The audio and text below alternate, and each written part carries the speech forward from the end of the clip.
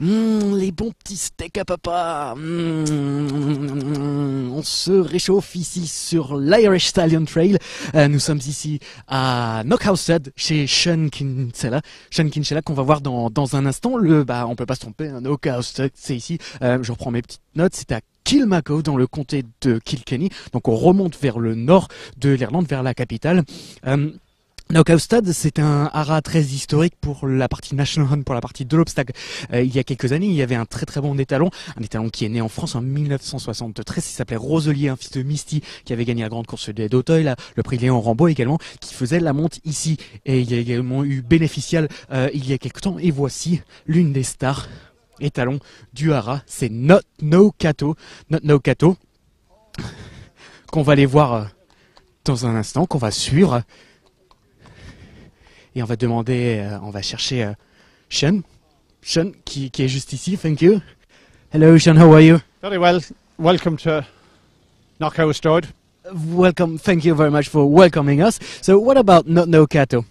Notnowcato is one of our more forward horses. He has a lot of good winners, got flat and jump, and we're very lucky to have him. Very commercial, loved by the agents, the trainer. So he's a horse with a bright future. Tout le un étalon du futur, parce qu'il a déjà très bien entamé sa carrière d'étalon, donnant des gagnants de groupe en plat et en obstacle. Les entraîneurs aiment ses produits, les agents, les courtiers donc aiment ses produits.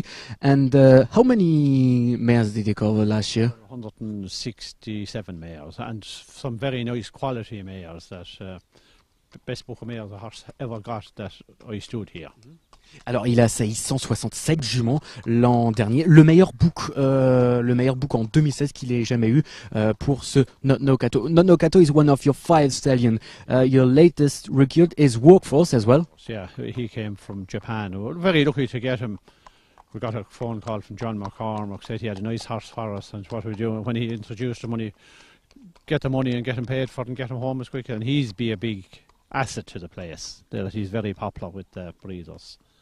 Alors, un autre étalon qui sera très populaire, c'est Workforce, le grand retour de Workforce. Je nous disais qu'il est arrivé du Japon il y a seulement 10 jours et toutes les personnes qui l'ont vu sont déjà in love with him, veulent déjà émettre plusieurs poulinières. Will Workforce be limited this year? Oh yeah, we limit him. There's no point in covering vast amount of mares. If they had a horse 150, 60, 70 mares, there's plenty. And people have the horses then, and there are not too many of them there. You'll generally have a better outcome for the stallion. Numbers is not everything, but to a lot of people, numbers is a big thing. But to limit them is better. Thank you, Sean. Sean justement est pour limiter le nombre de saillies par étalon, et justement Workforce sera limité à 150-160 juments pour sa première production européenne. And we're talking about Roselier. One word to describe this stallion. Roselier, he was unique. There'll never be another like him. Merci, thank you very much, Sean. Roselier, donc on parlait de cet étalon tout à l'heure, c'est qui avait fait la une de l'Irish Independent en 1988. C'était l'un des meilleurs, l'un des plus gros tirages ici d'Irlande en termes de papier journal évidemment. Roselier unique, on n'aura jamais un étalon comme ça. Il est le père de 2 gagnants de Grand National, et peut-être que Notnowcato fera mieux. À suivre à Knockhouse Stud.